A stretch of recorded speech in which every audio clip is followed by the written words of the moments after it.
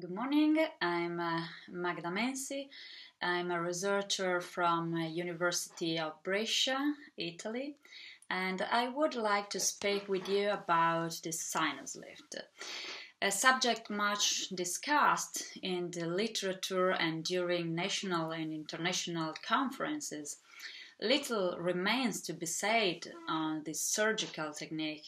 The advent of piezoelectric surgery has allowed us to make safer and conservative.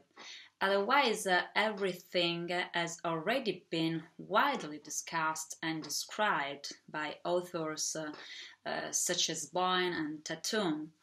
But there is still a lot to say and understand about the differences in terms of long-term success between one versus two-stage approach and biomaterials used.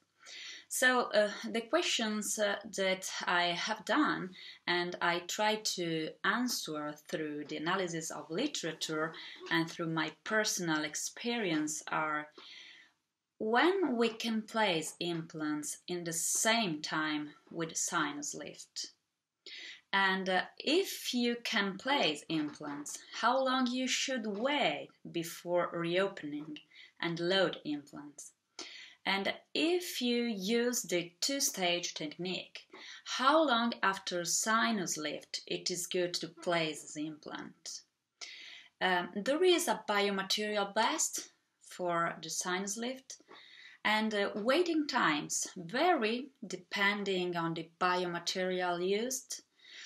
It's better to cover with a membrane lateral window or not.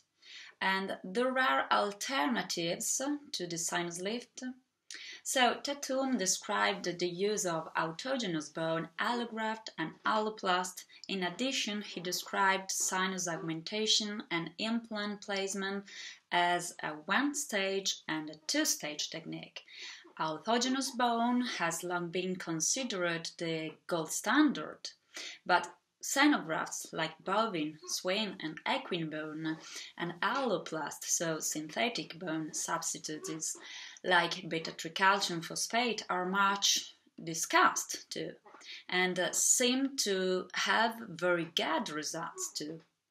Some authors have proposed sinus augmentation without the use of biomaterial. So it's very difficult to answer to these questions, also because many trials compare different sinus lift procedures, and none of these indicated that one procedure reduced prosthetic or implant failures when compared to the other.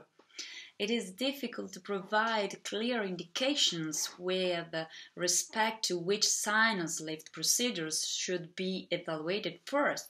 However, priority for me should be given to those interventions that are simpler, less invasive, involve less risk of complications, and reach their goals within the shortest time frame.